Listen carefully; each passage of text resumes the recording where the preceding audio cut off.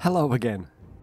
Okay, this video follows on from episode 49 as I thought I'd show how you can use the puzzle handout in an online game.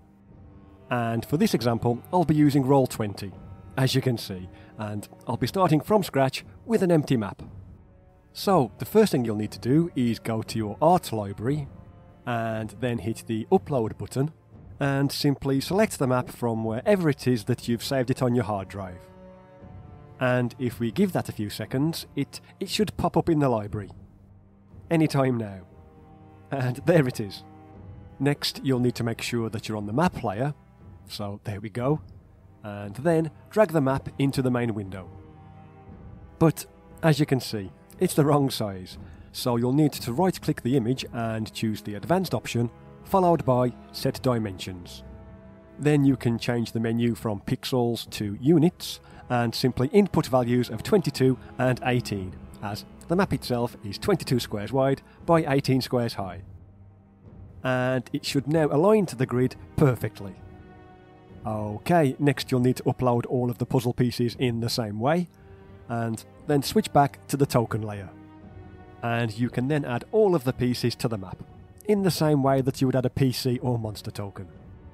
So I'll speed this part up while I do just that. Right then, next you'll need to make it so that each token can be moved around by all of the players.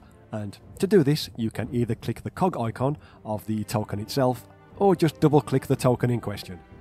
And this time, I'll cut to the part where I've done all of that. So that's the last one done, and now the map is pretty much set up. Okay, now you'll just need to hit the little icon in the top corner to bring up the page toolbar, click on the cog icon of the map in question, and then enable one of the fog of war options, and I personally like to turn up the darkness, just a little bit. Right then, so everything is now hidden from the players, so I'll just go ahead and reveal the entrance passage over here, as that's where the encounter will begin, and there you go, that's the area that the players will be able to see.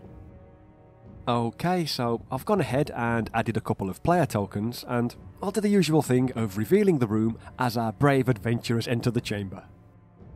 So, there you go, something like that. Then, when a player character examines the middle plinth, you can reveal the player handout on the left of the screen, so I'll do that now. Hang on a sec, let's try that again. Okay, so you can reveal the player handout on the left of the screen. That's better.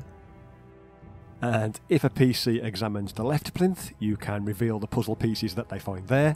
So just give me a second and I'll do that. And then do the same thing when the other plinth is investigated. So, once again, there we go. Then you can run the encounter however you like, and all of the players should have full access to each of the puzzle pieces. So yeah, I think that's probably the best way of trying to replicate the puzzle if you're playing online.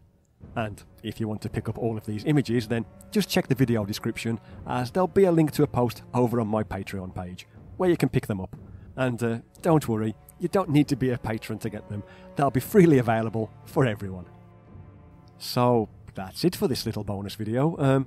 I just thought that it might be nice to show how you can still use some of this stuff on a virtual tabletop, because, let's face it, it's probably how a lot of us have been getting our gaming fix in for this past year or so.